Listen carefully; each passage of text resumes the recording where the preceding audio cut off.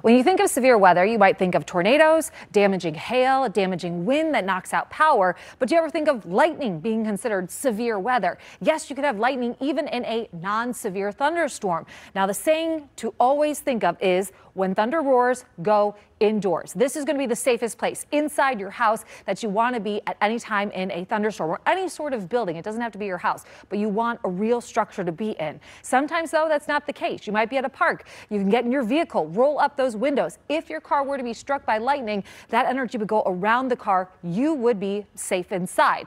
Now, unfortunately, though, you don't necessarily have those two ideal locations. You might be outside. You might be going for a walk. You might be just at the park. If there is lightning around, what you do not want to be is by any sort of tree. So you want to step away from that and you want to get down towards the ground if you can. If you can cover, you want to get as low as you can so that the lightning would hopefully strike a taller object like a tree rather than you on the ground.